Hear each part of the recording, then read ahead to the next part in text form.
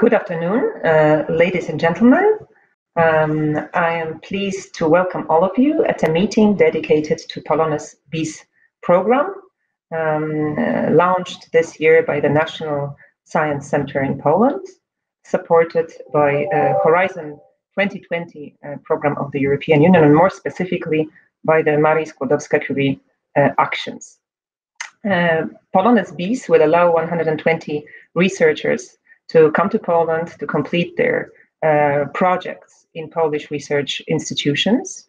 And my name is Justyna Woźniakowska. I'm the head of the International Cooperation Department, and I have been following the development of Polonez in our institution and all the host institutions for the past 7 years already, because the first Polonez calls which we launched were open in 2015. And in the first Polonez program, which has already been closed, we invited to Poland 109 researchers. So we have quite a substantial experience with this type of program already, and we are very, very happy today to be able to offer the extension of this opportunity to all of you who are interested in coming to Poland and completing your research projects here. This meeting today will last for approximately 2 hours. And you will have a chance to talk to Jolanta Palowska, who is the coordinator of the whole initiative. She will tell you more about the procedural details of the whole program and about the eligibility criteria, and she will give you full advice on how to apply successfully to be a successful Polonez fellow later on in one of the Polish research institutions. Then Sergei Samsonov will join us, who is a former Polonez fellow. He will share his experiences with you. He's not here with us yet, but he will join later on, and he will tell you what it is like to be a Polonez fellow in Poland. Finally, Małgorzata Zawiślak, a scientific officer at the National Science Center, will explain to you all the details related to the peer review, merit-based evaluation, and formal evaluation of your proposals. You will be invited after all these presentations to ask questions. To do that, please use the chat window which you have on the right side of your screen. There is an option to write a comment in the chat or to ask a question. Now on the screen you see how to do. You need to click on the question mark which is there, and it will turn blue, after which you can type your question in the box, and then we'll be able to show it on the screen after the presentations, so that everybody will be aware of what is the question and what we are answering at any given moment. The presentations will be made available to you, so do not worry to take very detailed notes. The event is also recorded, and it will be made available on our Facebook page later on. So if you have any doubts about what was said here, and if you want to come back to it, you can also do that. I want to express once again that I'm very happy that we're meeting here today. I'm welcoming all of you. I hope that it will be an informative meeting for all of you. In case you don't manage to get answers to all your questions, because there may be many questions and the time is short, please don't hesitate to contact us later on, and we'll be helping you as much as we can, because it is important for us that you were applying for the program and that you were successful. So now I would like to give the floor to Jolanta Palowska, who will share with you her presentation on the program and the details of the program. Hello, Jolanta. Hello, thank you, Justyna, for this kind introduction. Hello, everyone. It is a great pleasure to meet with you all today and to share with you the idea, the philosophy behind this program, and also some details that will help you to apply. Thank you very much. Yes, the outline of our meeting today is shown on the screen. Some of you have asked questions before this meeting, and one of the questions was, surprisingly, what is Polonez BIS all about?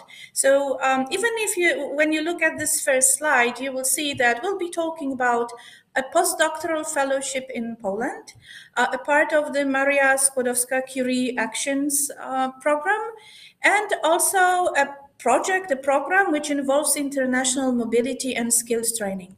So I will now give you some data about POLONEZ BIS in a nutshell. And my first question to you is, are you ready for a change? And the reason I'm asking this question is that we think that POLONEZ BIS is a kind of program, a kind of project that can really be a life changer for you. Now, why is that? The first reason is that POLONEZ BIS is centered on individuals. That means, yes, on you, on each and every one of you individually. In this program, we're looking for talented and experienced researchers from all over the world. And the chance to take part in POLONEZ is not limited by your age, by your nationality, by your gender, or by your career stage. It is a real life changer because it lets you follow your curiosity. The National Science Center funds curiosity-driven research. We follow the bottom-up approach, and we give you 25 NCN panels to choose from in terms of disciplines and descriptors that cover the whole area of basic research. Another reason why this program could be a life changer for you is that it's a program that funds mobility.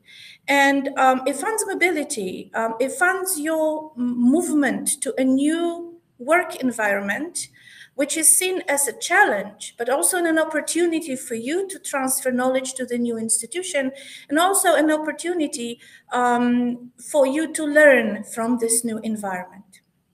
It also gives you financial independence in that it funds your full-time employment contract completed with health insurance and social security package, and it gives you extra money for a research grant. It lets you build a team because you will get to work with a mentor at the host institution. You will be able to hire a new research team if you so choose, or you will be able to cooperate with the investigators already employed at the host institution. Last but not least, this is a program in which we also would like to get you involved in capacity building. You will be able to combine research with transferable skills training and intersectoral secondments, and I'll say a little bit about those later on. Now, if you think that this is a chance for you, an opportunity for you, the good news is that we are recruiting. Which is probably why most of you are here today. This is the first of the 3 calls for proposals that we are going to have. All of those involve transparent procedures, objective assessment criteria, and international peer review panels. We have 120 research positions for experienced scientists, and we are looking for either PhD holders or for people who can document at least 4 years of full-time research experience. All the fellowships that we are about to grant in POLONEZ BIS are for 24 months, and they are at the host institution of your choice. And the institution can be both academic or non-academic, whichever best suits your research project. Finally, 25 NCN panels divided into 3 fields: arts, humanities, and social sciences, physical sciences and engineering, and life sciences, with a complete bottom-up approach, as mentioned before. So the calendar, the timeline for the calls is as follows. The red one shows the call which is open right now, but we are going to have 2 more calls with 6-month span. The current call closes on December 15th, so we are almost in the middle of the proposal submission time. With the first call, we expect funding decisions to be issued at the beginning of June 2020, and the start of the first funded projects in September 2020. So as you can see, there's about 6 months from proposal submission to grant. And for the first group of people recruited in the POLONEZ BIS first call, we are going to have a kickoff meeting, the first networking event, combined with career development training for both the PIs and mentors. And this event is planned late November or early December 2022. It will be organized and paid for fully by the National Science Center. So, as with every job recruitment, we have prepared some documentation for you. And this documentation, in our case, is a POLONEZ BIS proposal. This proposal is pretty comprehensive, and those of you who have already logged in under this link here, you have probably noticed that we're asking a lot of information. Now, why is that? Because the POLONEZ BIS proposal is where you write your own job description. And we only ask you to complete the comprehensive documentation once, and then it is evaluated in a two-stage process, and Małgorzata will tell you more about it later on. But we will not be asking you for any more information during the evaluation process. So what does the proposal involve? Well, the most important thing is for you to plan your research. In other words, in the proposal, we ask you to choose the NCN panel with the descriptors of the research you're going to follow. We ask you for short and detailed project description, and we also ask you to consider ethical issues in your proposal. Now, why do we ask for a short and detailed project description? Well, it's because the evaluation is going to be conducted in two stages. So during the first stage, only your short description will be read by experts. If your proposal is recommended for the second stage, the external reviewers will receive a detailed project description and will make their final recommendations based on the longer, more comprehensive document.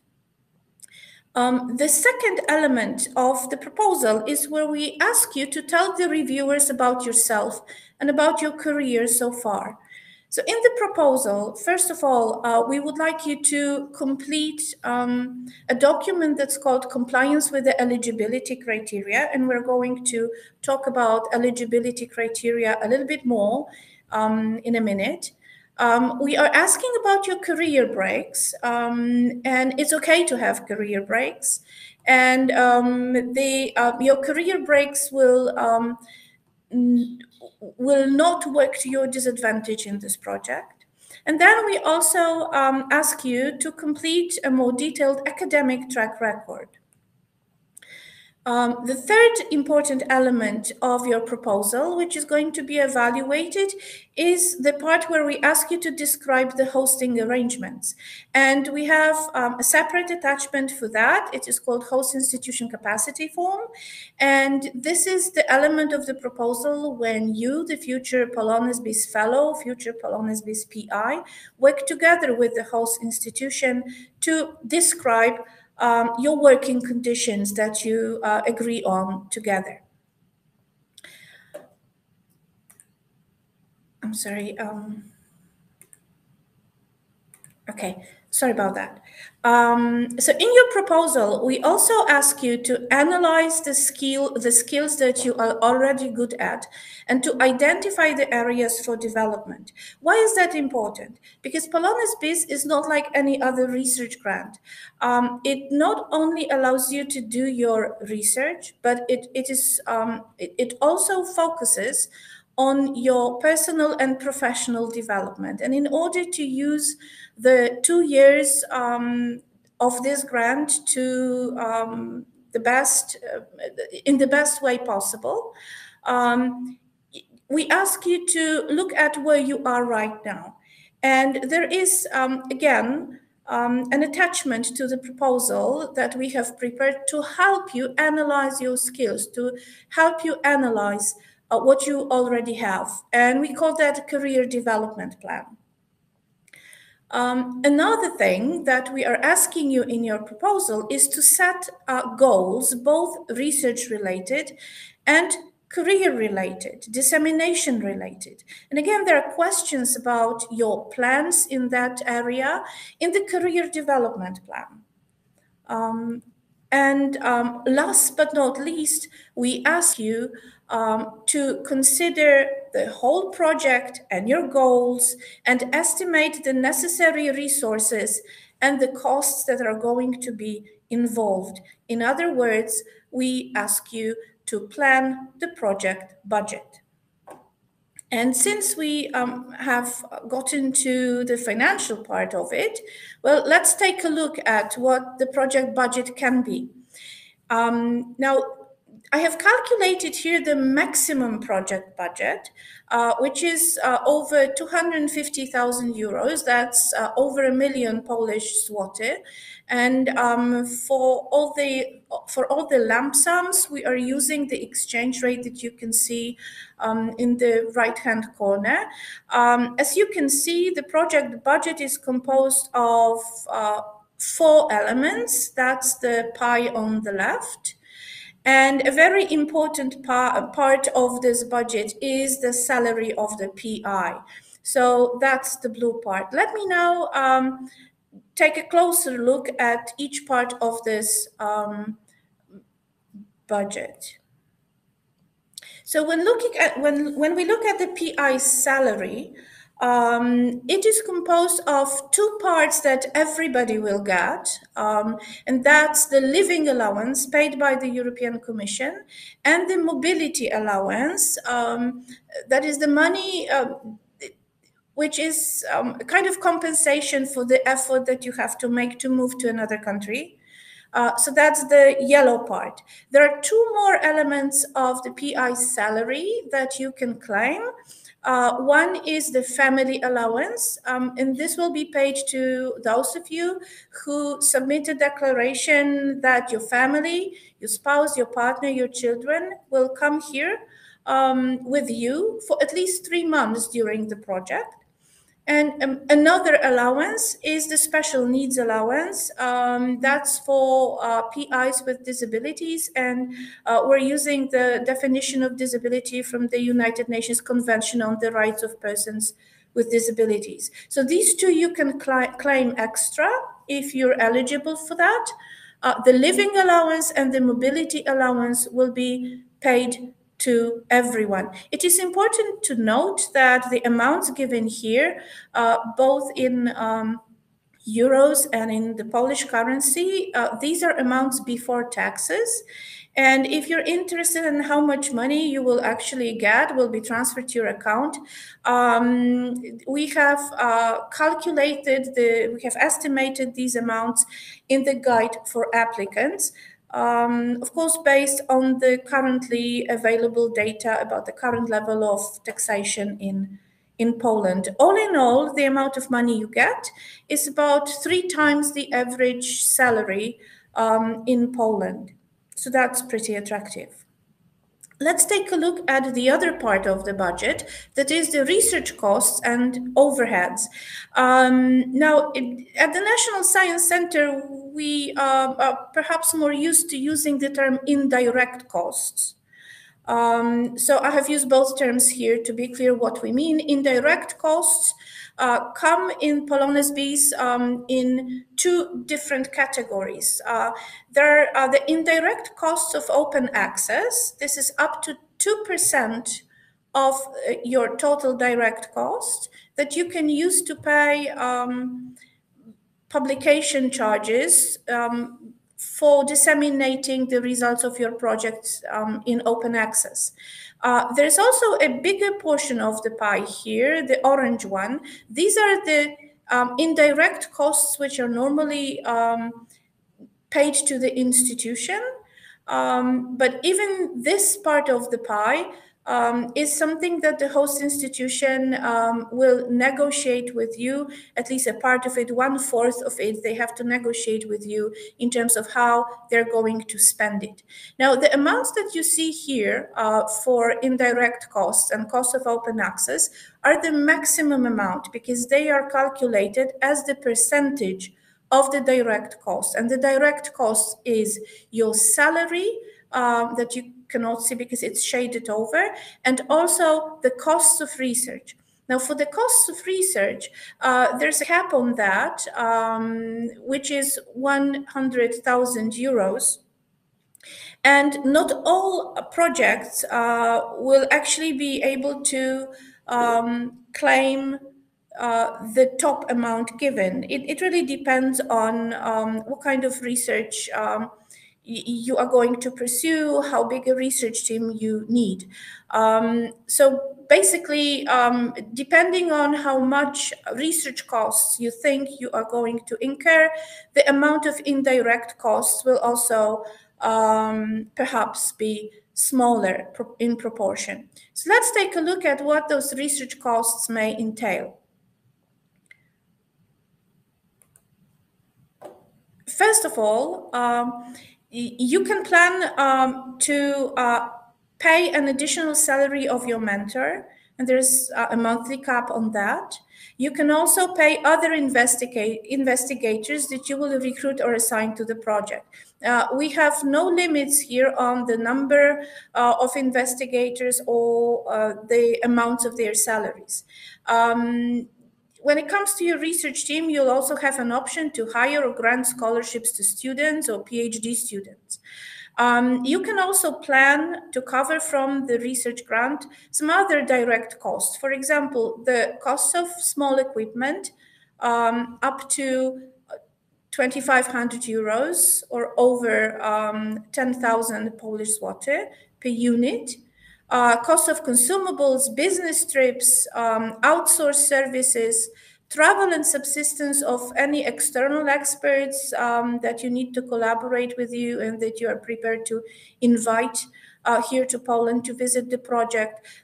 Finally, cost of promoting the project or research results, including maintaining the project website. So let me sum up.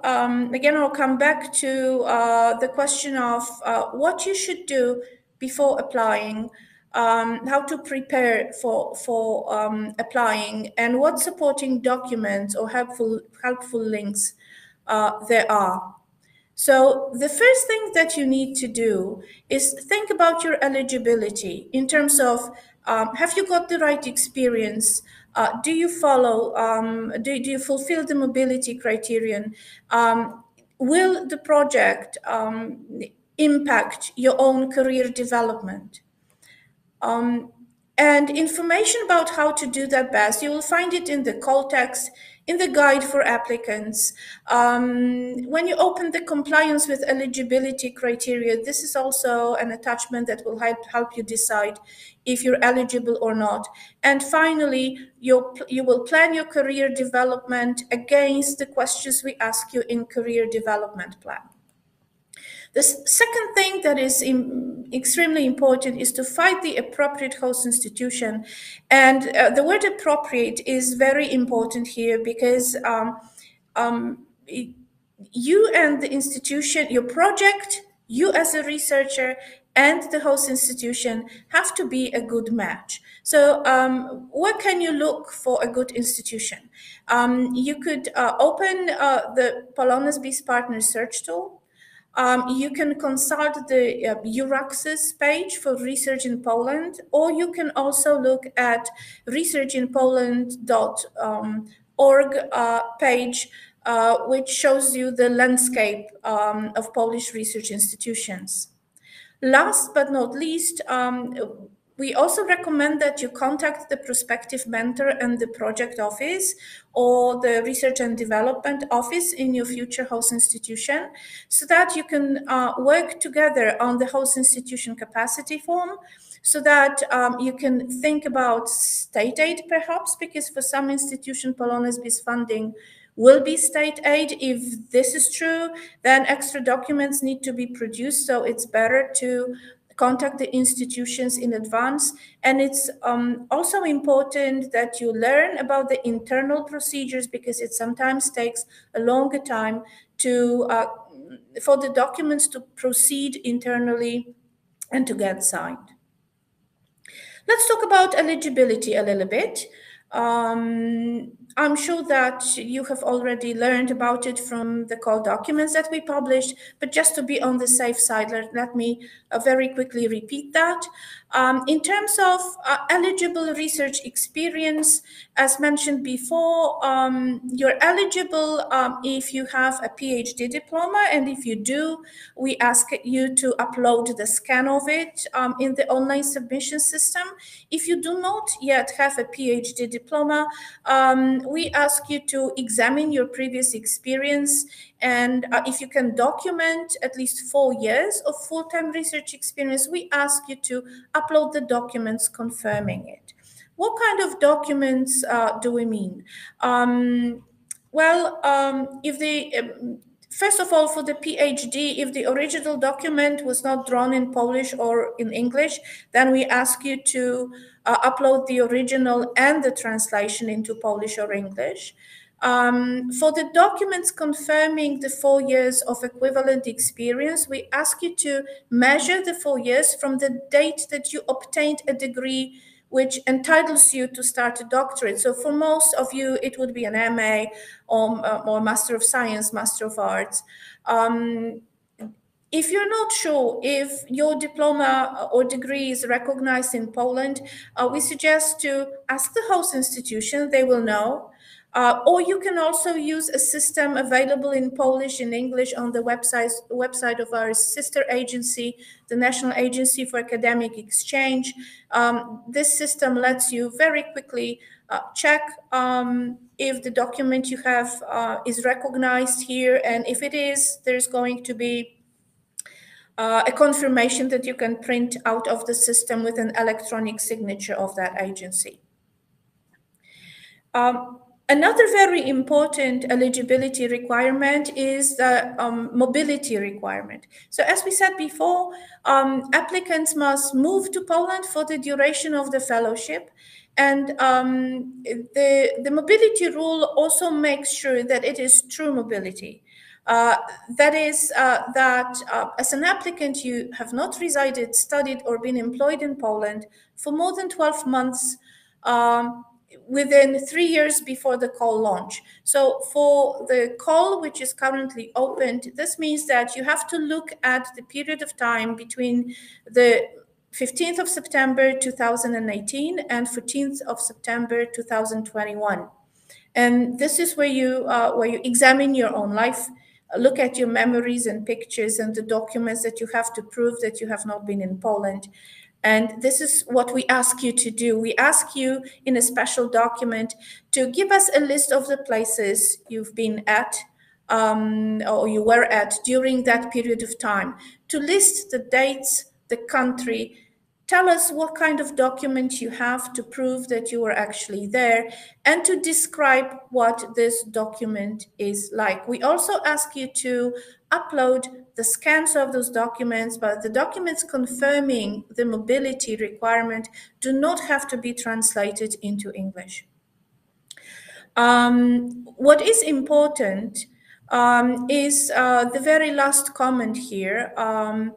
That is, and this is for people who had been employed in Poland for more than 12 months in this 3-year period. If you have not dissolved your employment contracts, then unfortunately you will not be eligible for POLONEZ BIS. Even if during those 3 years,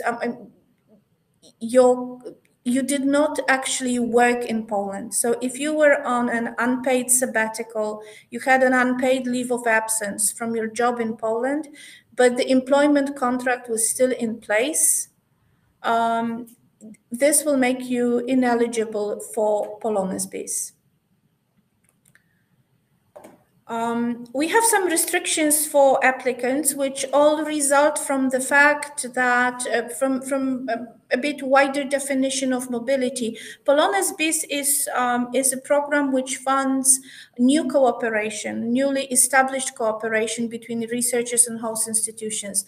This is why researchers who were previously funded as POLONEZ fellows cannot apply in POLONEZ BIS. Researchers who, in the same 3-year period before the call launch, were principal investigators in any other research project carried out at a Polish institutions cannot apply for POLONEZ BIS. And also researchers who applied as PIs in other proposals submitted to the National Science Center, either in a call that was launched together with POLONEZ BIS, or in a previous call if the proposal received a funding decision or is still under evaluation or is under appeal. Well, this will block your participation in POLONEZ BIS call 1.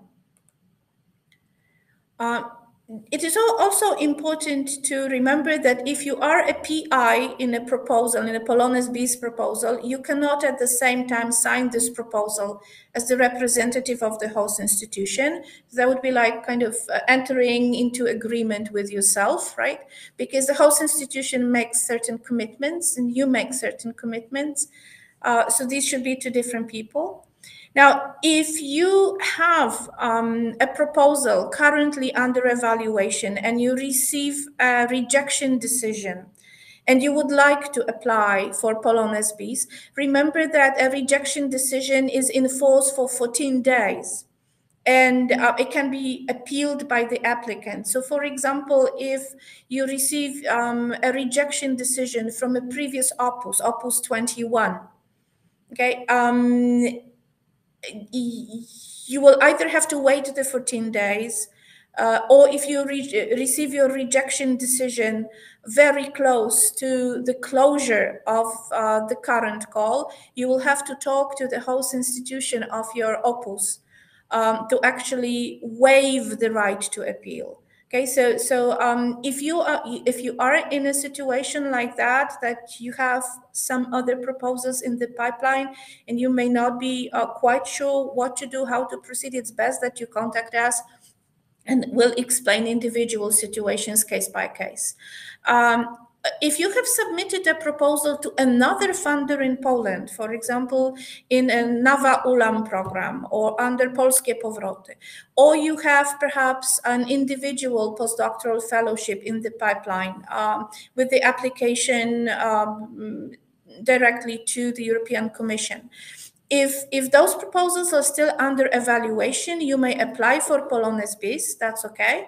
But if both proposals are funded, you will have to choose which one you will carry out. As an applicant and future POLONEZ BIS fellow, you also make some commitments for the future, for your time in Poland after the money is actually granted. So first of all, you commit to reside in Poland for 100% of the project funding term. So when we say this is a mobility program and you're expected to move to Poland, we really mean it. Of course, that doesn't mean that you will not be able to do field research outside of Poland. But if your project involves field research, then quite obviously during your employment at the Polish host institution, going abroad to do this research will be a business trip for you. Okay, so this will still count towards your residence in Poland. You also commit to participate in at least 3 two-day training courses, developing both research and non-research competencies. So as I said at the very beginning, yes, POLONEZ BIS is about capacity building, and the National Science Center will happily pay for this capacity building, but you have to be there to participate, and that's your commitment as well. And you also commit to carry out an intersectoral secondment phase outside of the host institution, which is the minimum of 14 days.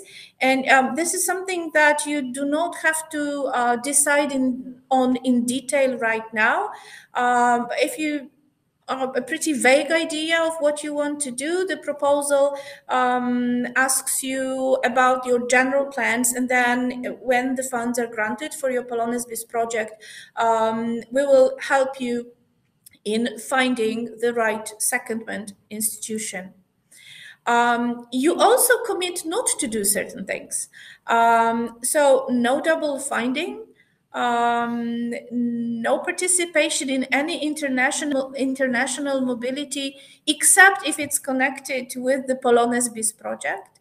You also commit not to receive any other salary from other research projects funded by NCN. And you also commit not to receive any salary from another employer pursuant to an employment contract. And this includes not only employers in Poland, but also employers outside of Poland. So for those of you who are thinking about sabbaticals from an institution abroad, yes, you can take a sabbatical, but it has to be an unpaid sabbatical. Otherwise, you will not be eligible for POLONEZ BIS. Now, eligibility conditions also refer to host institutions. So we generally have a very wide array of host institutions that can be chosen in POLONEZ BIS, regardless of the sectors they represent. In the proposal, we ask you to describe only one host institution or participating entity. This is the institution which will employ you full-time, but of course you may cooperate with more than one institution in Poland or abroad to carry out the project, and also during short-term secondments.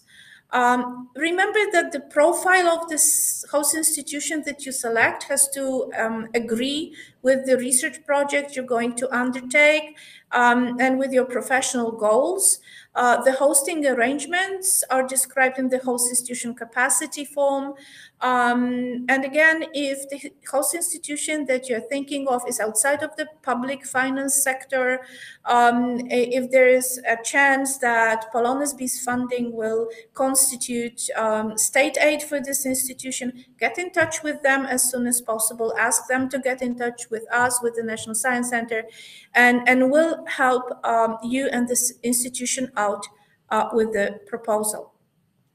Some situations can also make host institutions ineligible for you.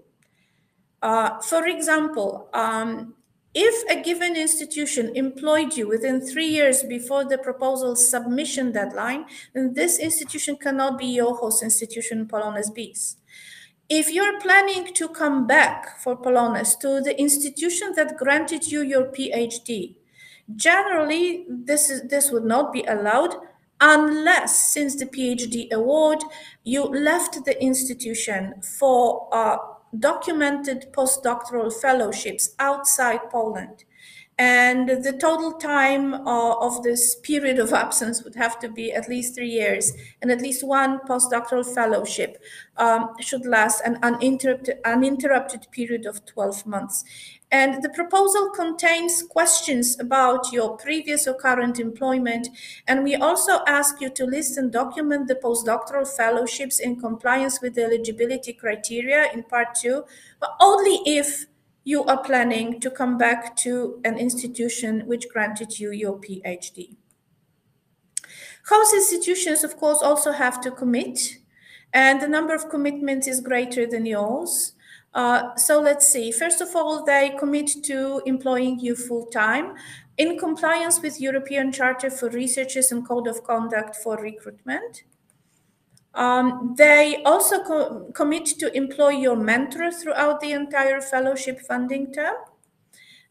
They commit to provide you with free, full access to facilities and infrastructure and equipment that you're not going to buy from the project, but is available at the host institution in order to make it possible for you to carry out the project. They will also employ or appoint an administrative officer that speaks Polish and English fluently, and this person will be helping you at the relocation stage and during the day-to-day management of the project, especially the financial issues, once the project is granted. they will have to reach an agreement with you on how to use 25% of indirect costs. And finally, they will have to support you in promoting the research outputs, open access publishing, data management. Well, we talked about different rules for eligibility, and now it's time to test you. So I have prepared 3 questions for you. They're all based on the situation described in this slide.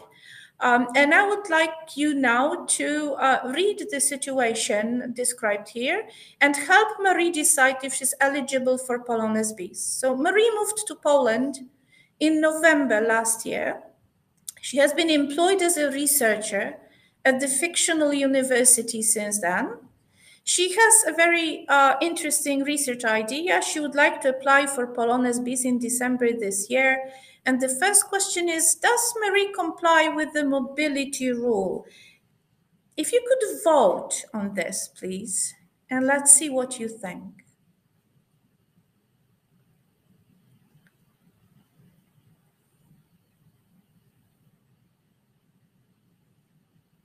Okay, we shall wait a little bit.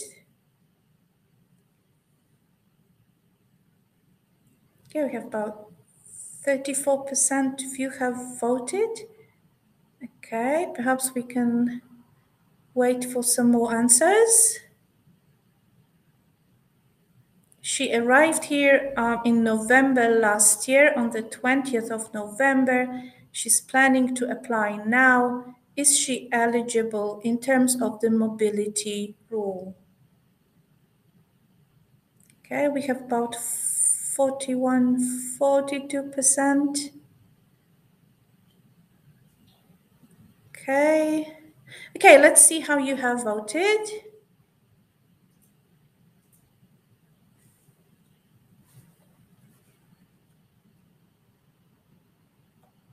Okay.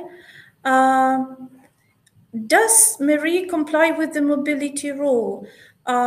Yes, she does. Yes, she does. Okay, so it looks like it was good that we reminded you of the eligibility. Perhaps we will need to look at the eligibility in terms of mobility rule again. Remember, the mobility rule says that during the 3 years before the call launch, the applicant should not have spent in Poland more than 12 months, right? No more than a year. So, and we are only looking at the period of time that ended with the call launch. So we're looking at the period of time between September 2018 and September 2021. So if Marie arrived in November 2020, she has only been in Poland for 10 years in the period that we investigate. Okay, let's look at another question then. The same situation. She has been employed as a researcher at the fictional university since her arrival. Is the fictional university eligible as Marie's Polonez BIS host institution? And again, I would like you to vote on that, please.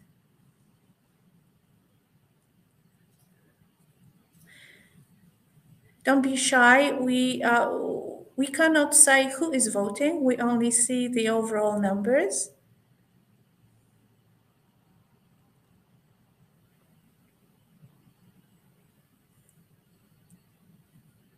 Okay, let's wait a little bit.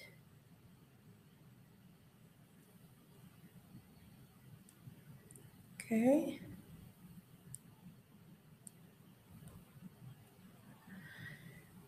Okay, this time, nays have it. The fictional university is not eligible as Marie's Polonez BIS host institution. So if you answered no, you were right. Now, the reason is that for the host institution eligibility, we are looking at whether the host institution employed the applicant during the 3 years between December 2018 and December 2021. And it doesn't matter for how long, okay? If there was a contract of employment, then this institution cannot be the host institution in the POLONEZ BIS project. And the last question, again, the same situation. Does Marie comply with POLONEZ BIS criteria for an experienced researcher? Is she experienced or is she not experienced? And again, I would like you to vote on that.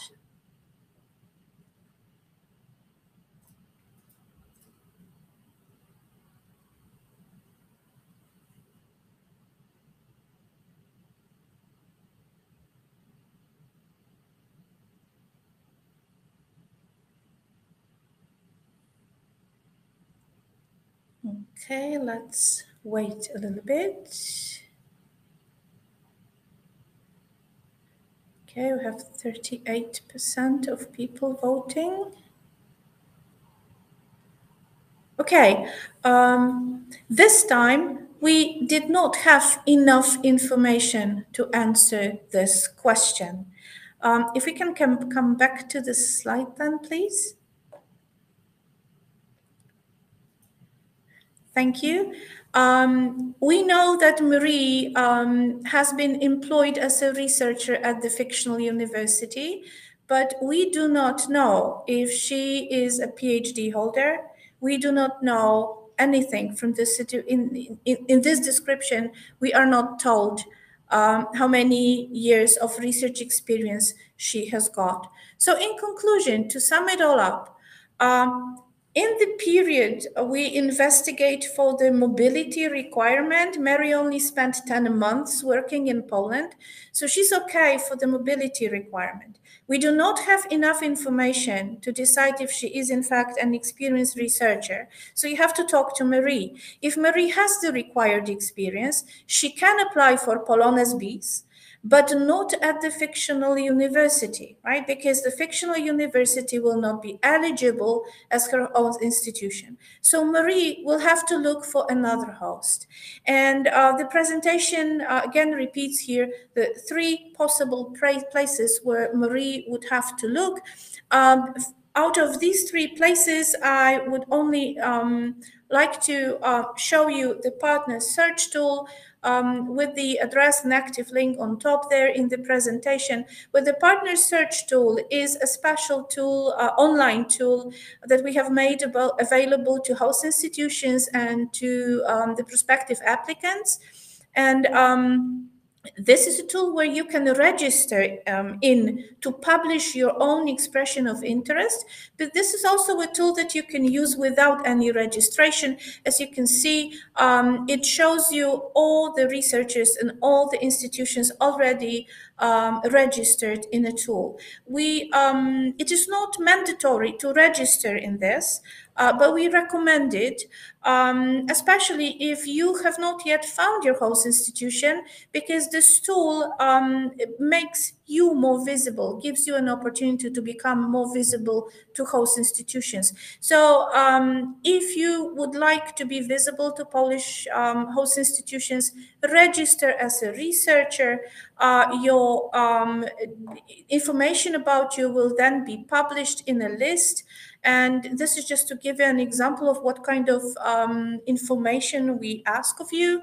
This is who you are, where you're coming from, a short summary of your activities and expertise, perhaps relevant publications if you have any achievements, and the preferred type of host institution. So we would I'd like to recommend this tool for you, both in terms of looking at host institutions and in terms of advertising yourself as a good candidate for POLONEZ BIS. Well, we have spent a lot of time talking about eligibility requirements and advertising the program to you and talking about different parts of the proposal. I think it's now high time I gave the floor to Sergei Samsonov, who was one of 109 Polonez fellows in our previous editions of the program. Sergei, if you could now show your face and turn on your mic. Okay. Thank you very much, and the floor is yours. Good afternoon, everyone, and thank you very much, Jolanta, for introduction. So I was a grantee of Polonez 2, and before I start to talk about my experience, I would like to mention that I am very glad to be given this opportunity to talk about this experience, since for me, without no doubt, until now, Polonez step in my research development was the most important. I'm located at the University of Gdańsk. Next slide, please. So what I'm going to talk about, first I will shortly introduce myself, then I will talk about application procedure, but from quite a subjective perspective. You've heard already a lot of information and complete information from Jolanta, but I will give you some my private experience, and then I will talk about pros and warnings, not really cons, but warnings, what you have to take into account when you apply and when you realize the grant, and I'll give some summary of the project. Next slide, please. So shortly about myself, I graduated as a biophysicist in St. Petersburg Polytechnical University in 2006. Then I moved to Dresden, to Germany, where I made my PhD in structural bioinformatics, and I stayed in Dresden in a very different project as a postdoctoral fellow. I had my permanent position there, but with a run of time, I realized that I would like to become independent. And that was the reason why I was applying for several programs, including Polonez. And in 2017, I came to Gdańsk, to the Faculty of Chemistry, the University of Gdańsk, where I started my career as a PI. Next slide, please. So just shortly, some numbers and some short information about my grant. I submitted in June 2016 with the second Polonez call. The grant was approved in November 2016, and I started its realization in May 2017. So it also lasted for 2 years. At that time, I think there were possibilities also to choose 1 or 2 years. I was realizing my Polonez at the University of Gdańsk Faculty of Chemistry, and with the title of Computational Approaches to Study Protein, Glucosamine, Glycan Interactions. So I'm a purely theoretical scientist, applying for ST panel, and the budget of the whole project was the maximum possible, 2,700, around 1,800 euros. In my project, I was able also to employ 2 assistants. And in this case, it's important to distinguish if you are working in the experimental field or theoretical field, because for theoretical field, you have a bit more money to employ people, while experimental field, probably when you are very much dependent on the reagents or on some devices you need, you cannot spend so much money on paying other people. So as a short outcome of my project, I had 16 publications within the Polonez grant, and my Hirsch index raised from 9 to 17. If you'd like to see more details about the project, we are very welcome to come to the site protgag.org. Next slide, please. So you've heard a lot from Jolanta about application procedures, so I will just stop at several points which I think personally for me were important. So of course, the first thing is eligibility and your own expertise. Based on your own expertise, you have to decide which kind of project you want to submit, project proposal you want to submit. So there is always a balance between feasibility and novelty. And if the reviewers are not really wanting to help you, they will punch on one aspect or another aspect. So you have to keep this balance. From one side, you should be sure that with your experience, with your previous work, you have enough of background to make the project feasible, but at the same time, the project should be novel. So you should not repeat things that you have done before, and you should not simply apply the same methodology to what you have done before. And what is also important here, and here I would be totally agree with Jolanta, it's not just a normal postdoctoral fellowship, but you should clearly state what was not possible to do in your previous position, even if you had a postdoc fellowship before, and why this was not possible, and in these terms, what your movement to Poland, to a Polish research institution, would contribute to this aim. Now, a very important aspect, I think, is the host scientist that you choose. So in my case, I think I was extremely lucky, especially when I was talking with other Polonez grantees. I think I had a very perfect position finding Professor Livo at the University of Gdańsk. I haven't known him so well before. I just met him at one of the conferences organized in Gdańsk 3 years before my application, and we did not talk personally, but he is a leading person in molecular dynamics of the coarse-grained systems. So for me, it was interesting to ask him if he could be a host scientist.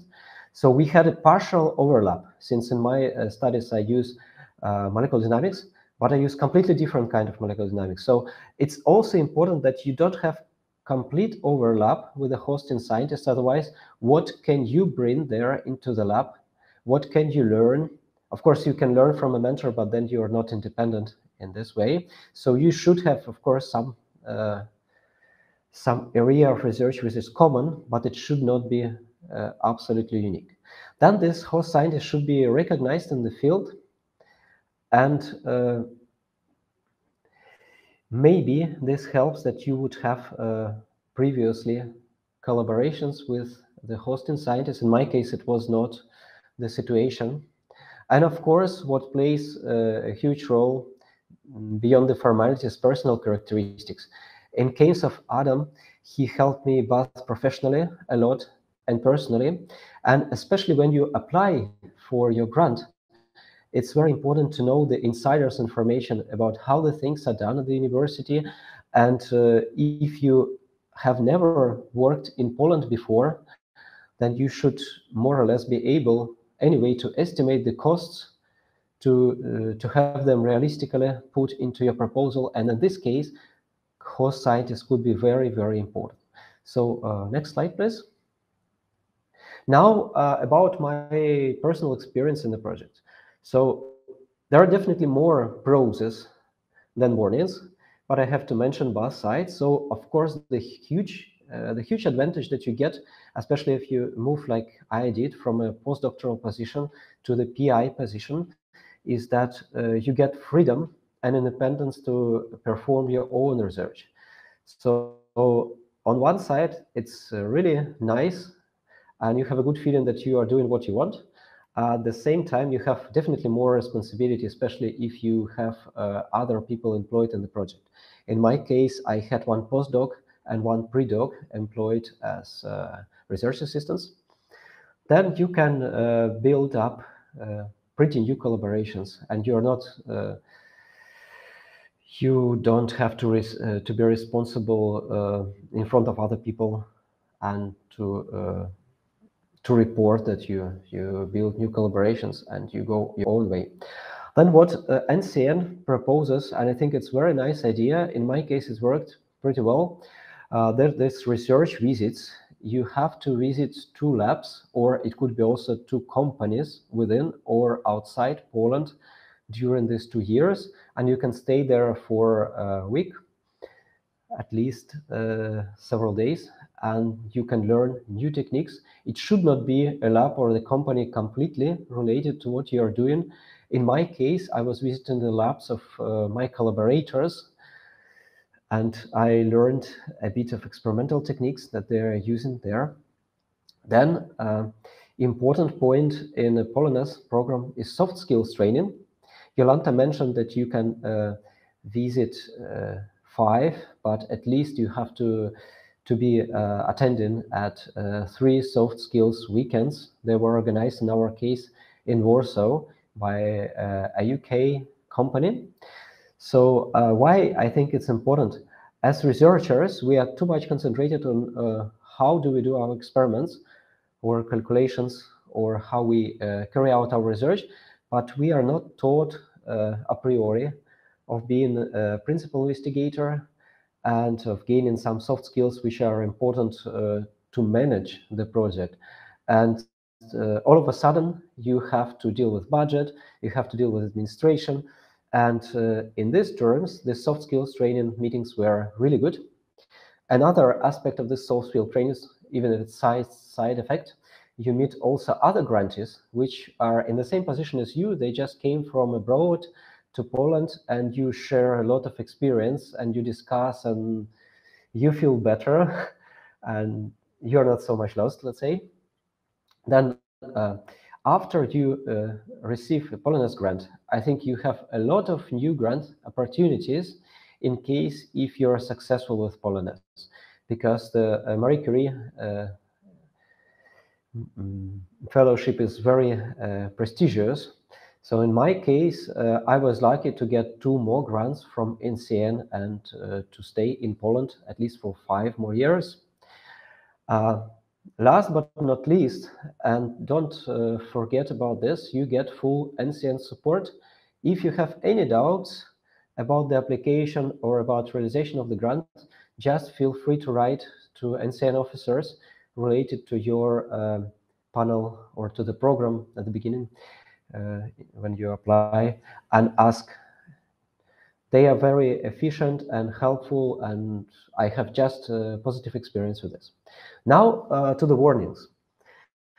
Before you apply and before you make any plan for your budget, just to be sure, contact your university or institution which is going to host you. You can do it directly, or you can do it through the hosting scientist, because there could be some regulations at the university which don't really allow to do something which is not explicitly described in the rules of POLONEZ, and it cannot be described because all the units could have very different regulations.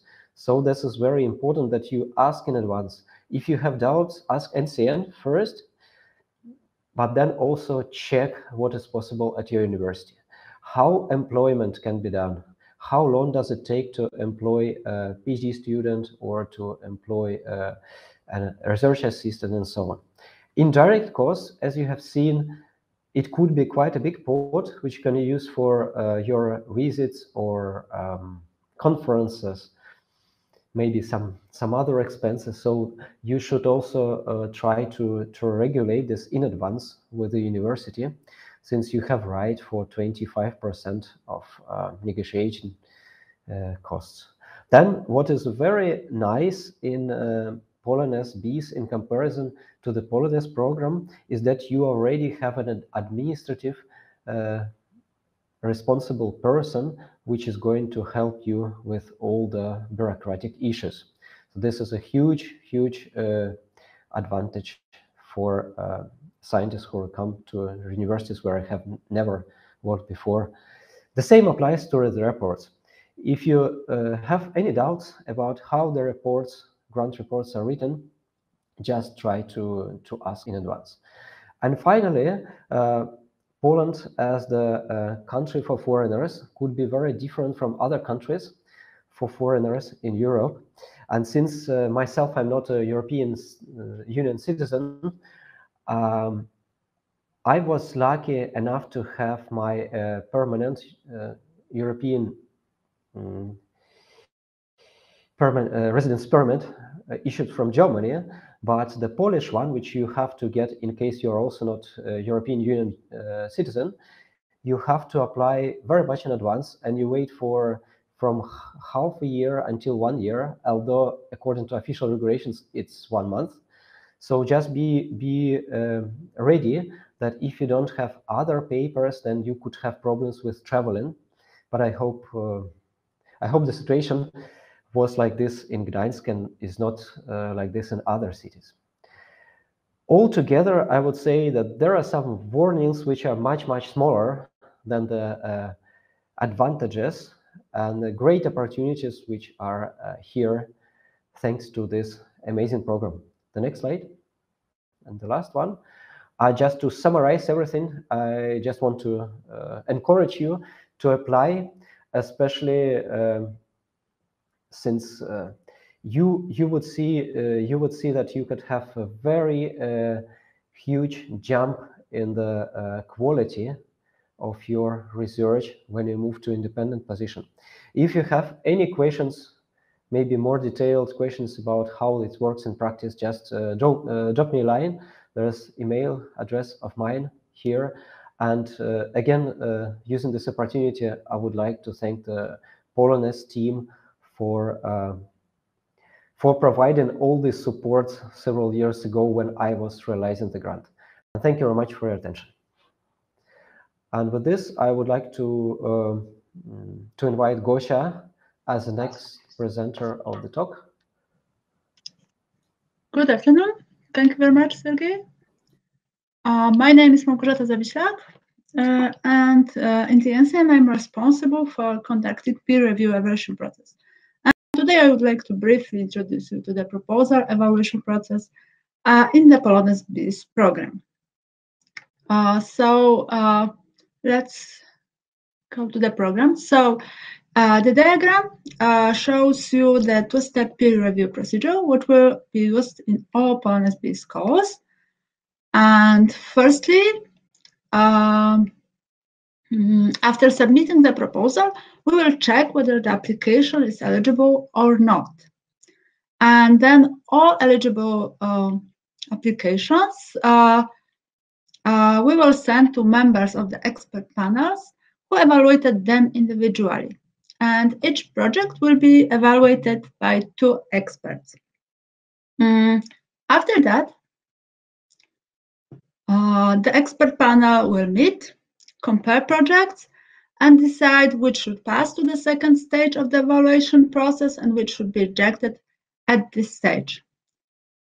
And all shortlisted proposals will be evaluated by external reviewers in the second stage of evaluation process, which are specialists in the project subjects. And if there is a need, these proposals will be also evaluated by ethical experts who will evaluate ethics issue of proposed research. Then the expert panel will meet again, verify external reviews, and interview the candidates. And based on that, they decide on funding of the applications.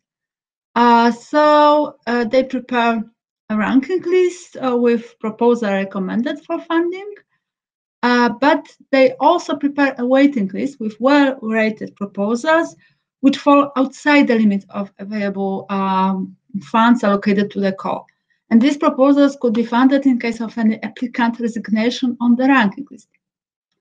Of course, all applicants receive feedback from experts. Yes, this brings me to the end of the evaluation process, and now I would like to move to proposal evaluation criteria. So the evaluation form for experts consists of 2 parts, general yes/no questions and scored questions. And as you see on the screen, the first question regards the reliability of the proposal preparation. And because the NCN support only basic research in Poland, there is also a question whether the proposal concerns basic research. And we as the NCN defined basic research as experimental or theoretical endeavors undertaken to gain new knowledge of the foundational phenomena and observable facts without any direct commercial use. So generally, we accept first row levels in the technology readiness level scale, but the final decision on that is always on experts.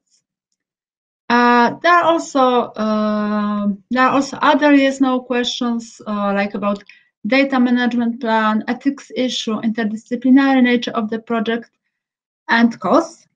And here, please remember that in the NCN there is no cost negotiations. So the expert panel will check whether costs are justified or not justified with regards to the proposed research. And if not, the project will be automatically rejected.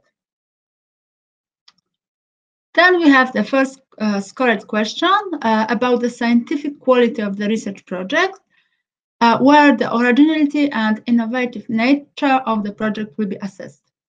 And here also methodology and work plan will be evaluated. In the next point, experts evaluate the potential impact of the project on the research field. And in the next point, experts will evaluate qualifications. Experts will evaluate a plan for dissemination of project outputs, including high-quality research publications and how results of the project will disseminate and exploit within the general public. And then, in the next criterion, experts will evaluate qualifications and scientific achievements of the applicant.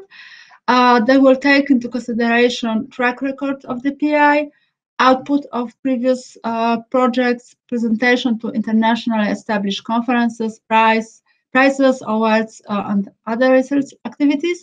But they will also take into consideration other competencies like managerial or intersectoral experience. But not only PI will be assessed by experts, also mentor. And here, besides research achievements and qualification, also experience in mentoring and supervisioning research will be assessed. Then, in the next point, experts will evaluate host institutions in terms of the relevance of the choice.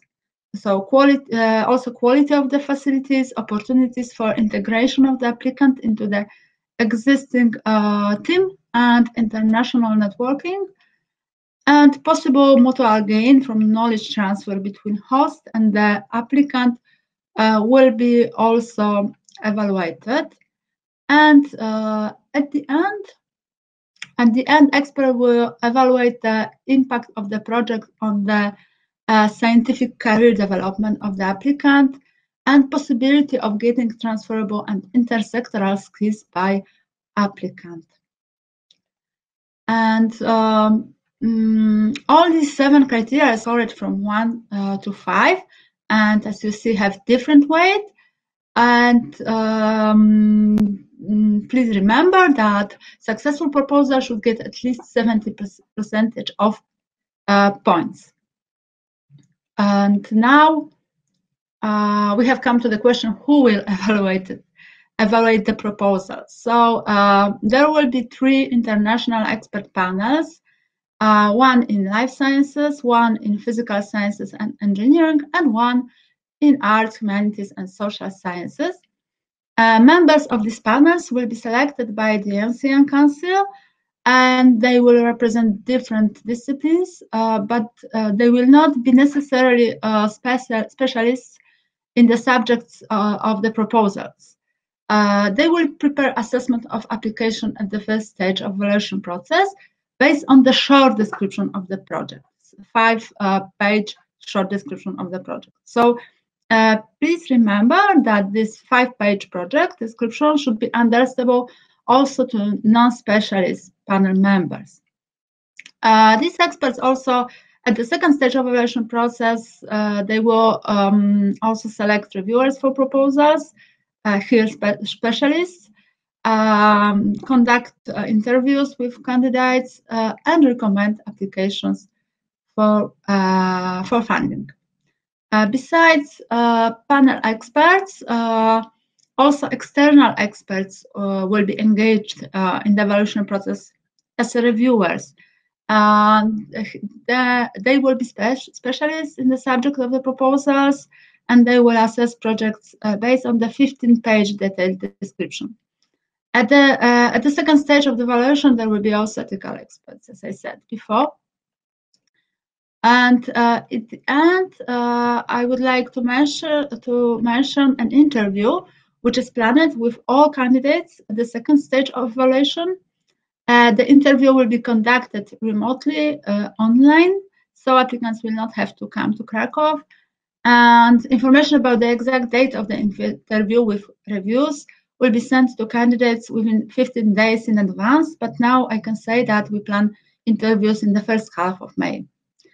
And finally, results. So we plan to publish them no later than in the first half of June 2022. So people who will not receive funding in this call will have possibility to resubmit the proposal in the next calls. Thank you very much. That's all from me. I hope this will help you to prepare a competitive proposal. And before the Q&A session, Jolanta has a summary for you. Jolanta?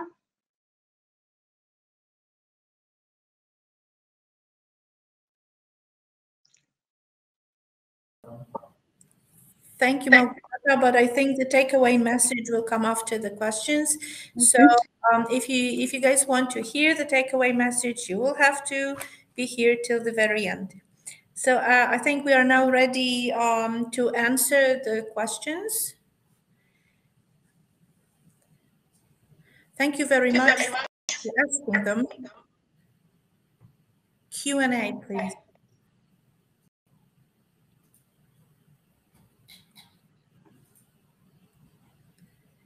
Sorry, we're waiting for the technical team to show us the questions. Just give us a minute. Okay. The first question is, are there any limits to the number of PhD students who can be supported from the grant? No, there are no limits on that. Remember that PhD students take away from this 100,000 budget for research costs, right? So you can employ as many as you wish, but remember about the general cap on research costs. Next question, please.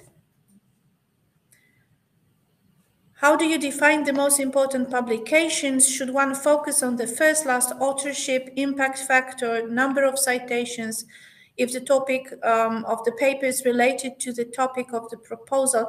I think, Malgorzata, this is for you. Yes, of course. I think, first of all, you have remembered that excellence of the research is the most important issue here. But you will also have to balance the other aspects of that. For example, if you would like to show that you are a leader or owner of the idea in the research, it's good to show papers with first or last authorship.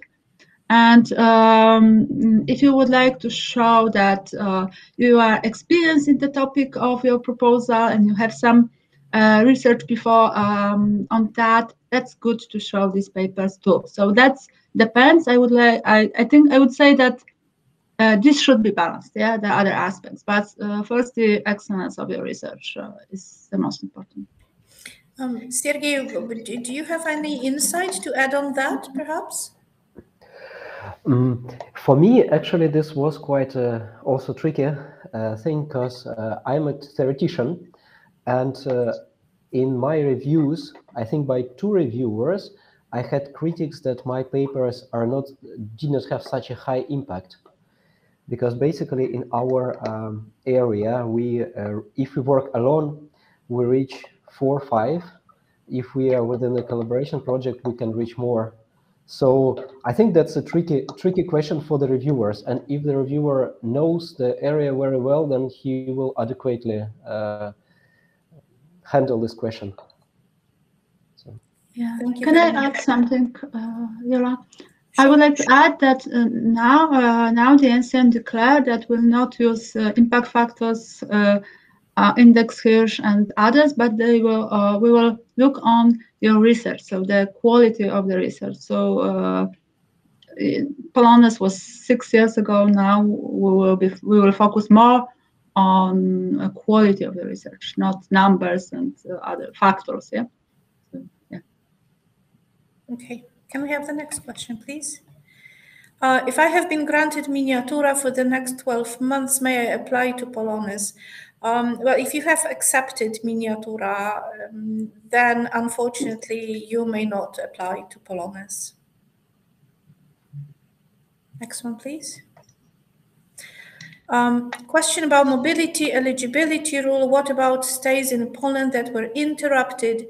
How does this count towards the mobility rule? Does that make one ineligible? For example, if a researcher was in Poland for family reasons March, December 2020, then traveled to Germany for work December, February 21, returned to Poland for family reasons in February 21. Okay, in the compliance with the eligibility criteria form, we ask each applicant to map the complete period between the 15th of September 2018 and the 14th of September 2021, and there should be no gaps in this report. And generally, if you were in Poland for family reasons, especially if they were short stays or vacations, you do not. I mean, this is not something that you report. Now, when you say that you were here for family reasons between March and December 2020. This is like 9 months already, right? So it's, well, during the eligibility check, we will be looking at the documents you provide to show us what you were doing there, and we'll be adding the periods of time you spent in Poland. So I think in this question, I would say I do not have enough information at this point to say whether such a long stay would make you ineligible. But if you were not employed anywhere during those 9 months, and you cannot provide any document showing your involvement abroad during this period of time, this might be difficult to account for the eligible period of time. Of course, we also have to remember that this was during the pandemic already, during the pandemic. So yeah, it depends on what you will say in the description and in the documents that you provide for this point in your compliance of eligibility. So this is something we'll have to decide on case-by-case basis. Is it a good idea to apply with a mentor who is a young group leader and less publications, grants, mentoring experience than a well-experienced mentor?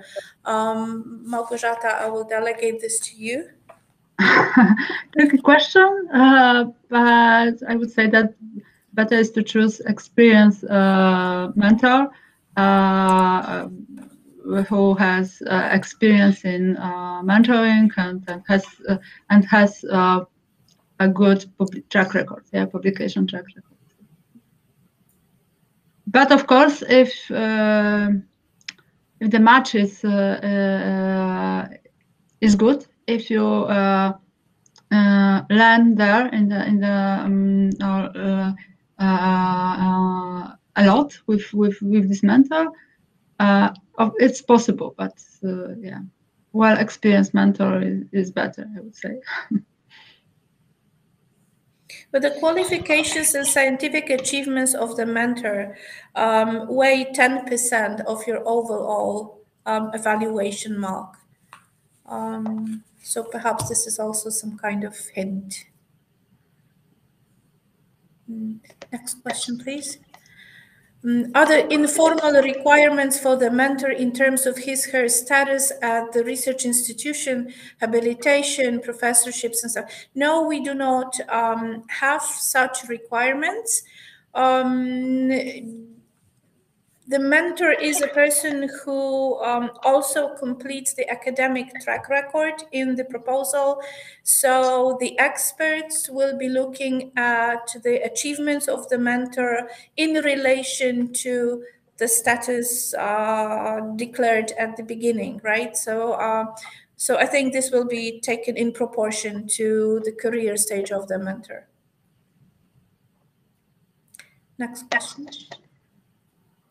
Should the most important scientific achievement be related to the topic of the proposed project or can be related to another field of study? How do you define the most important scientific achievement? Is it in terms of impact to the society, impact factor of the paper, etc.? Małgorzata? Yes, we do not specify what you should display in this part of the proposal form. Yes, it could be related to the topic of the proposed research, but it do not have to be. It's up to you. Again, I would say that scientific achievements is the most important here, and it depends what you would like to show or prove by these scientific achievements. Yeah. Jolanta. No further comment on that. Another one for you, Małgorzata. Do scientific lectures and presentations relate to presentations at conferences only or also specialized courses, companies, universities? Yes, you can also show other scientific, I would say, experience, like so you can show that you took part in courses, and yeah, I would say that all other scientific activities you could show in your CV in the proposal. Yeah, that would be advantages, of course. According to my understanding, I cannot be employed by host institution before the end of the call, December 15th. Does it mean that I can't be offered the contract of employment? What about the civil law contracts, such as contracts of mandate or contracts to perform a specified tasks? Thank you very much for this question. It indeed is a very important difference. When we say that the host institution should not have employed you, we mean employment contract under the Polish labor law, and the civil law contracts are contracts of mandate or contracts to perform specified tasks do not count as employment. Now, if you have signed some kind of contract with your host institution or prospective host institution, and you are not sure which kind it is, please talk to the human resources or perhaps a colleague. Okay, they will be able to explain to you what kind of contract this is.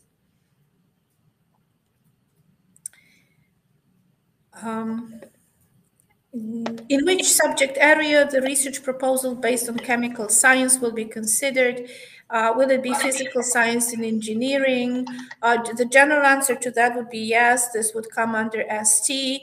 It really depends on what you're going to do with this based on chemical science, because depending on where you go with it, it would also come under life sciences. So you really have to, when you click on the NCN panels and you see the major panels with numbers, but if you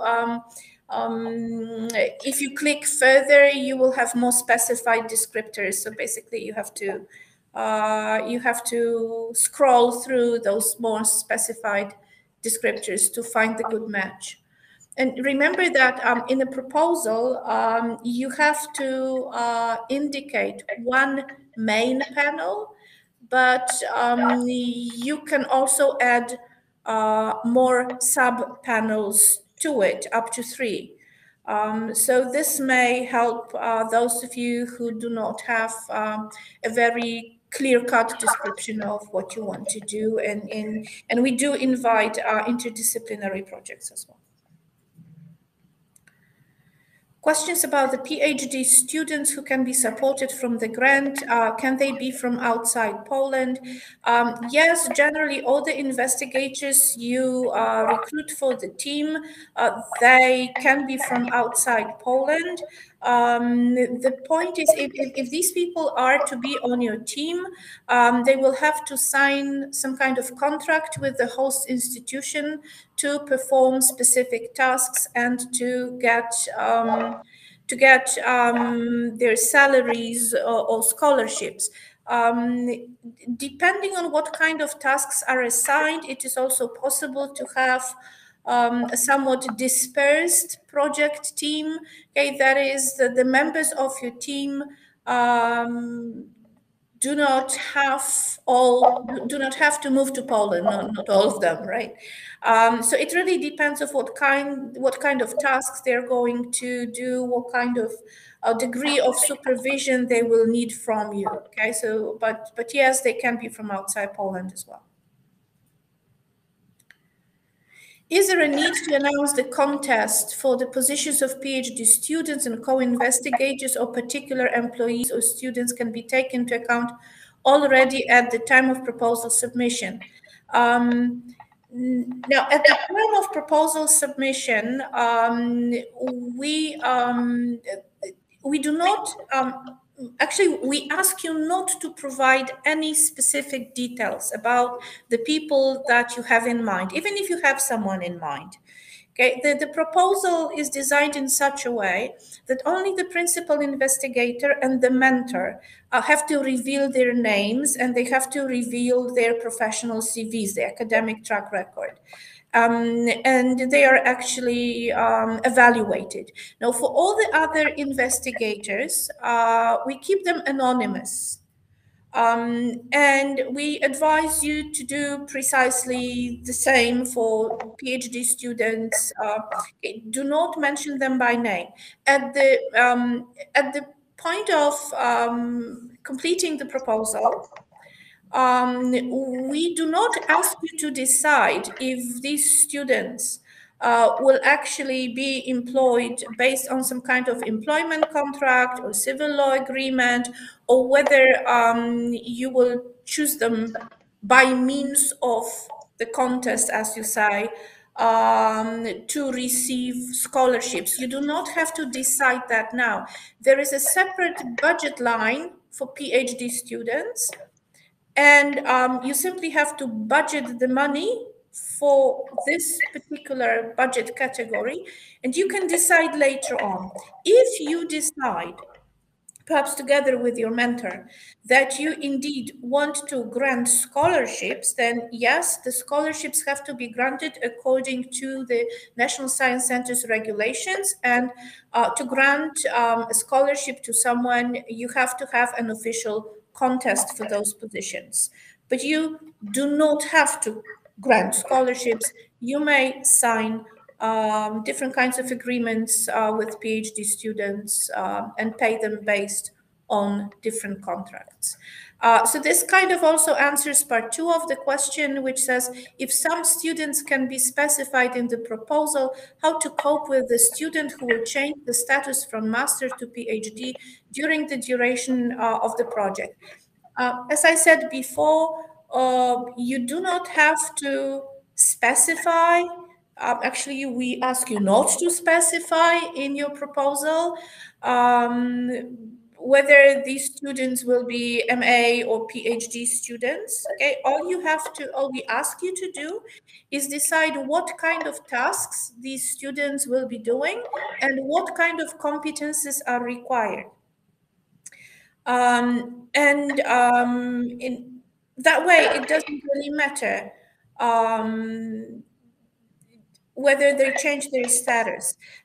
If the question about the switching to PhD student is this, if this question is in fact about the doctoral school, this will change the rules of play a little bit, and it would be best to talk to your host institution about it. But remember that since you have an option to sign contracts with your students or to have a contest for a scholarship for a PhD student, I think you can design your budget in such a way, if you give those students different tasks at different stages of your project, that perhaps it could be planned in advance, that in such a way that you'll be able to cope with the change of their status. But this is something that you have to discuss with your host institution, because the host institution will definitely have some internal rules about situations like that. Is it possible to involve organizations outside Poland? Can they receive a part for the fund? It is possible to involve organizations outside of Poland, but they cannot receive any budget. Not the budget for an organization. In the proposal, there is a special part where we ask you for information about international cooperation under the project.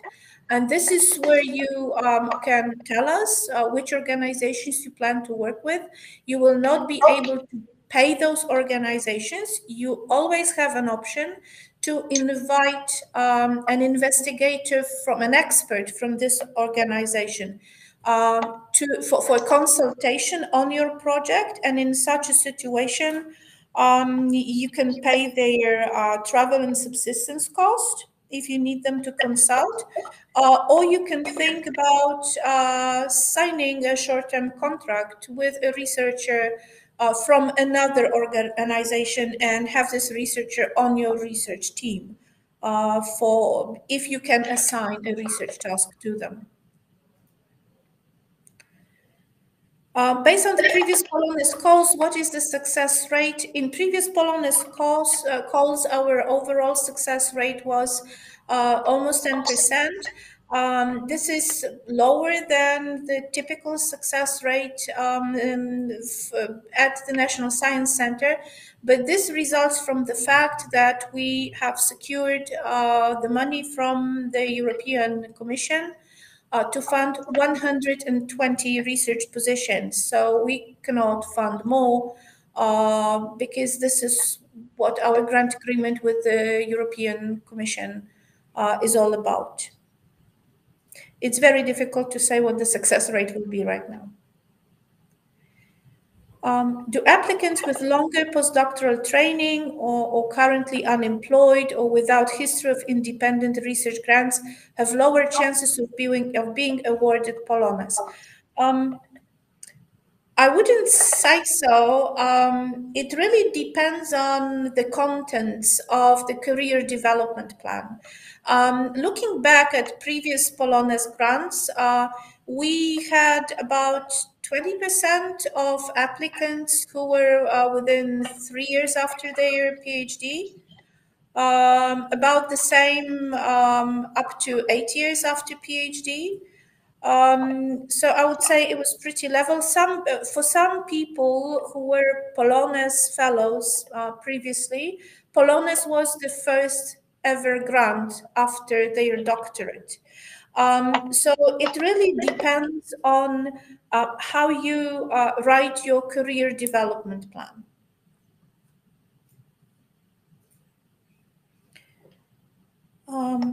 Okay, in which domain high energy physics comes under ST2 fundamental constituents of matter? My guess would be yes, but if you click on ST2 and go to those sub panels, perhaps you will find something even even closer to what you would like to do in your project. What do you think, Małgorzata? Yes, that's good advice to look on subpanels and check where you should submit your proposal. Yeah. But it's always your decision. We cannot help you with that. Yeah.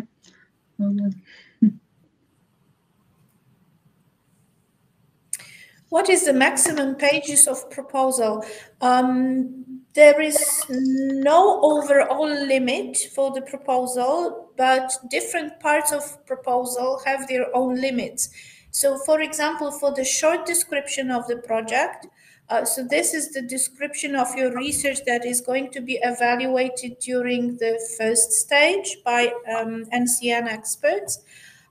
We ask you for 5 pages, and those 5 pages include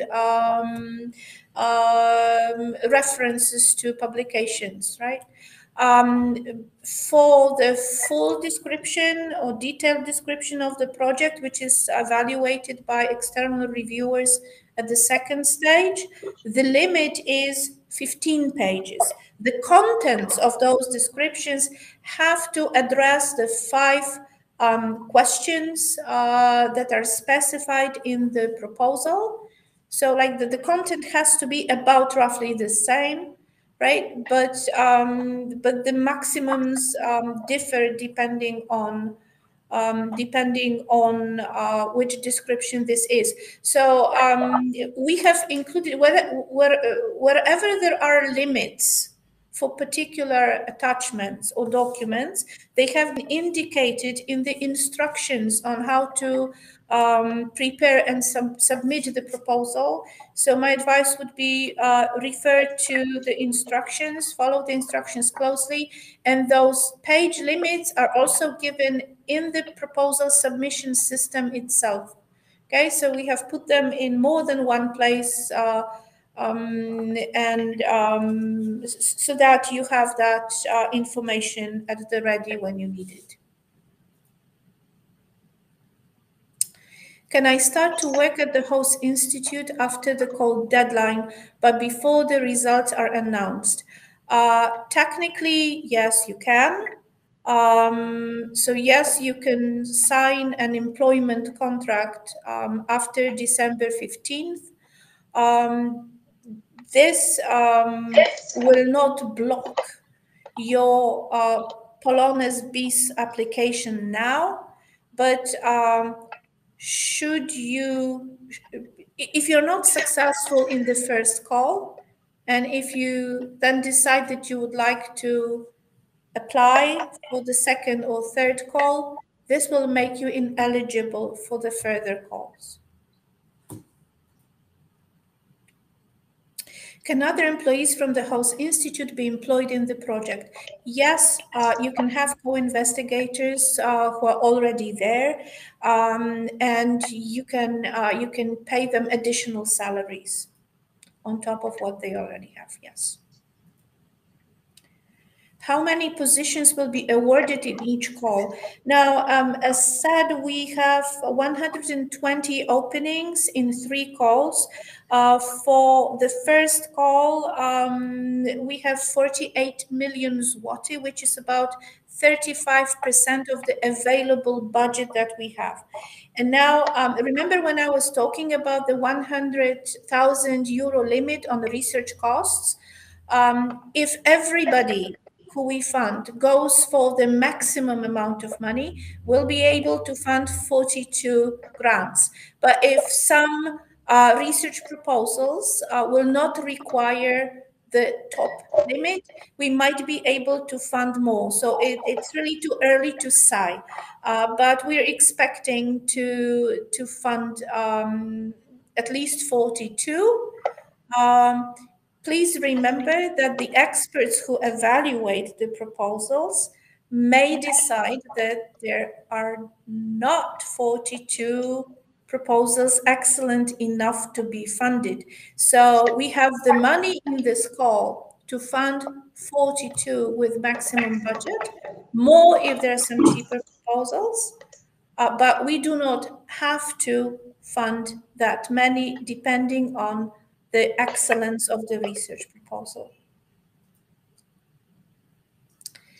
Secondment, should we have some invitation agreement from the host of the secondment during the proposal phase? Should we go for secondments in Poland or outside Poland is also okay? You do not have to have invitations or agreements with secondment institutions at the time of the proposal. This is probably too early. It's okay to choose the secondment in Poland or outside Poland. Sergey said before, made a reference to research visits in the first Polonez, and indeed in previous editions, we required 2 shorter study visits. With Polonez BIS, you can have 1 secondment institution and decide to visit it more often, right? So at least 1 stay has to be 2 weeks. The rules changed slightly. But we made the secondment part more flexible for you. So if you make up your mind, if you have already made up your mind, you know who you are going to visit for secondment, we simply ask you in your career development plan, we ask you to give us the name of the secondment institution of your choice, and describe what this institution does. But the career development plan is going to be a living document during the project. So you will be able to change your mind later on. And we'll be pretty flexible about that. Can I upload a confirmation of PhD instead of the diploma? I don't have it yet as I'm fresh PhD.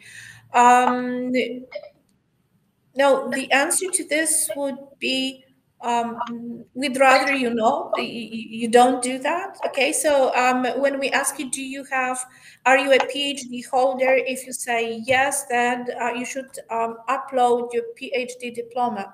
If you do not have the PhD diploma yet, in your proposal, you should say, formally, I don't have it, right? And then give us documents certifying 4 years of equivalent experience, research experience. We would assume, we accept that 4 years of doctoral program that you probably have completed before getting your PhD, this is enough. A confirmation of your participation in 4 years of the doctoral program is enough to document having 4 years of equivalent research experience. Some applicants have to be in the field outside Poland to run their experiments. Is there a limit in the duration for such field studies? No limit is set. We would normally assume that you would also spend some time in Poland at your host institution as well, because it has to be transfer of knowledge, right? So I mean, in a normal life of a research institution, you would also have to be occasionally present for some meetings to report on your findings, right? To get integrated with the team. I don't know if anyone would like to add anything to my answer to that. No, thank you. Okay. The program is for 24 months, and if one considers to hire a PhD student, in that case, he will stay for 3 years. So is there any possibility to get any extension in the funding? No, it's not possible to get any extension in the funding. I'm not sure why a PhD student has to stay for 3 years. I'm not sure why this should be a requirement, but if it really is important or necessary in case of your research project, I would suggest that you talk to your host institution, because the host institution may decide to use their own funds to extend the research task of the PhD student, if I understood the question correctly. Can we exclude the reviewers for a conflict of research? Yes, of course. All experts declare that they do not have conflict with proposals which they evaluate. So, of course, we try to find or a conflict also. At the very end of the proposal, in the proposal submission system, there's also this extra question. There's a section called experts. And the instructions for this say, complete this section if you feel that some people should not be involved in the evaluation of your proposal due to a potential conflict of interest. And this information will only be visible to the NCN and employees who conduct the checks. And so it will not be revealed outside of the NCN. Yes, you can exclude specific reviewers by giving their names in the proposal. If a PhD student has been doing research for more than 5 years but has no publication but has good recommendation letters, is it eligible to apply? So if you have more than 5 years of relevant research experience, that would be okay for experience. Unfortunately, at least one publication has to be attached, uploaded in the system in order to apply. So yeah, if you do not have any publications, it would not be possible to apply in POLONEZ 1. But there's 1 more year till POLONEZ 3. So my suggestion would be start working on this publication and you may still be eligible for POLONEZ 3.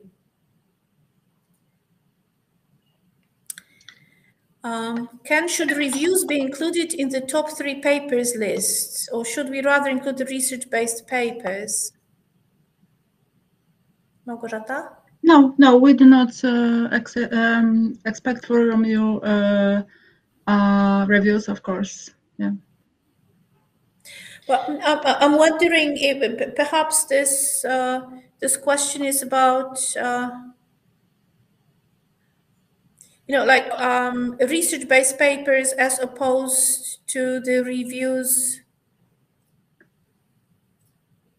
No, I'm sorry. The question is not clear.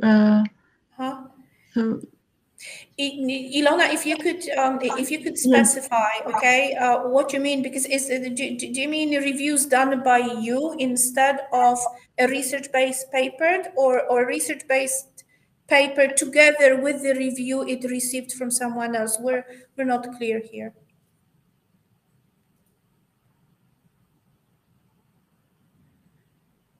How the optimal diploma translation certification should look like? No, we do not require you to have a sworn translation. Okay, so just a translation so that we can understand what's in the diploma, right? Is there a way to submit an application as 2 PIs co-supervising a joint project, or to submit 2 applications explicitly mentioning planned close collaboration with another applicant, or any other possibility to jointly realize a research idea, which is a joint work of two eligible candidates willing to move to Poland. Okay, there's a clear answer to the first question.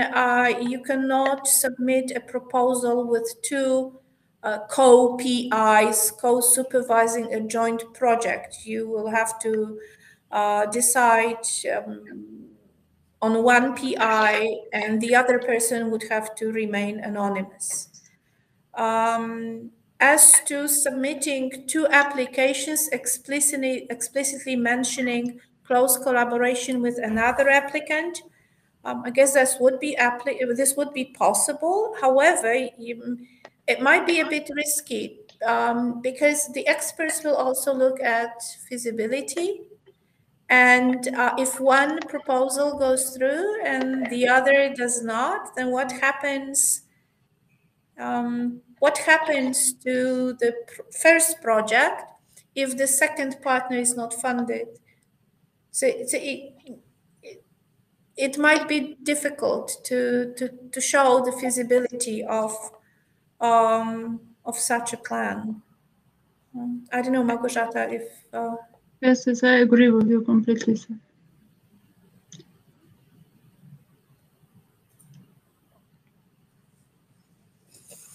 Will an applicant who will prove unsuccessful in the last stage of the current POLONEZ BIS evaluation be able to apply again in June 21? Will there be enough time to reapply?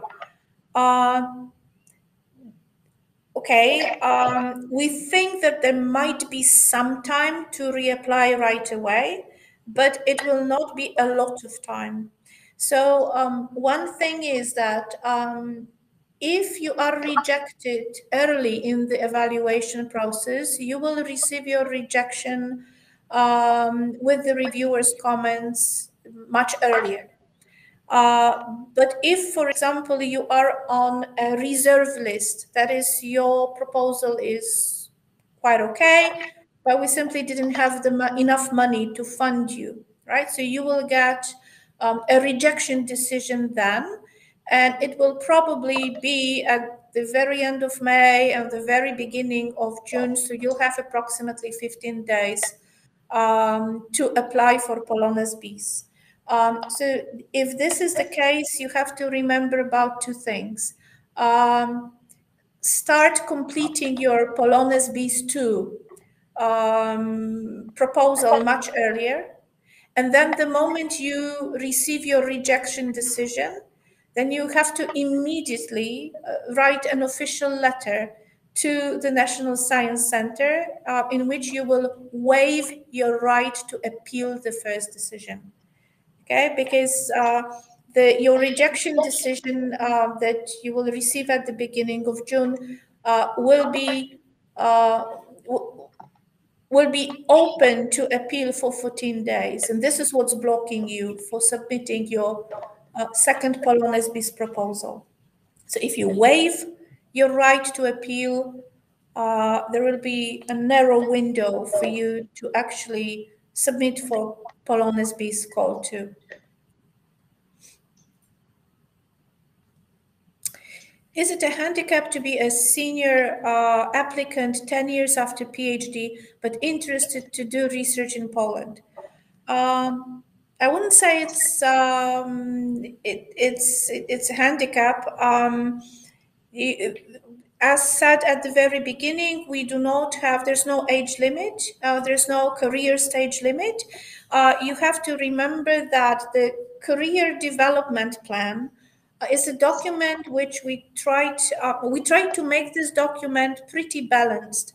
So if you are, if you have just secured your PhD, you will be able to identify more areas for development, and it might be more difficult for you to think about knowledge transfer from you to the institution. If you are 10 years after PhD, the section of the career development plan which is dedicated to the transfer of knowledge between you and the institution, that will be easier to write.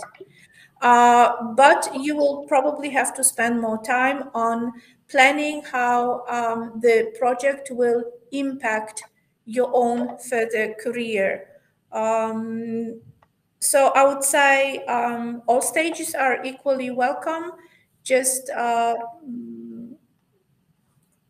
take time to write your answers in the career development plan and where you define your goals.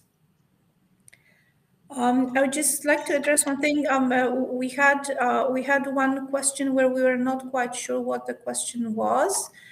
Is there a follow-up on that?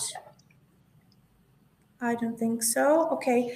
Sorry, I see it. It's on the last on the list. So please display it on the screen. The last one, perhaps? Yeah, the explanation. Maybe I can read it. The question was about review paper, review of certain scientific topic done by my me-based, yeah, exactly what this mean. Review based on other people's publication was research-based paper based on my research. I assume that the research-based papers would be a better idea. Thank you very much, Ilona, for explanation. Yes, of course, research-based papers would be better idea, especially in experimental research.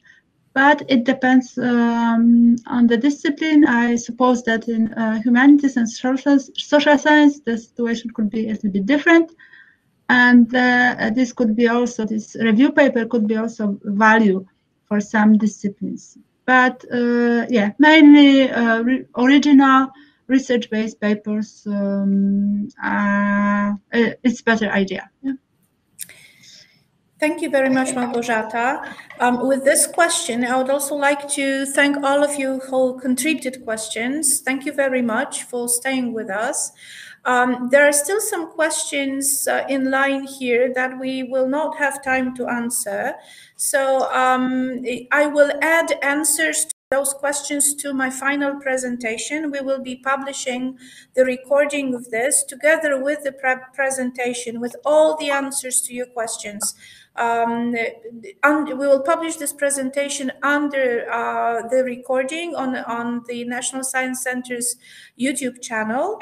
And it is now time for the very last slide. This is the takeaway message. If we can have it on screen, please.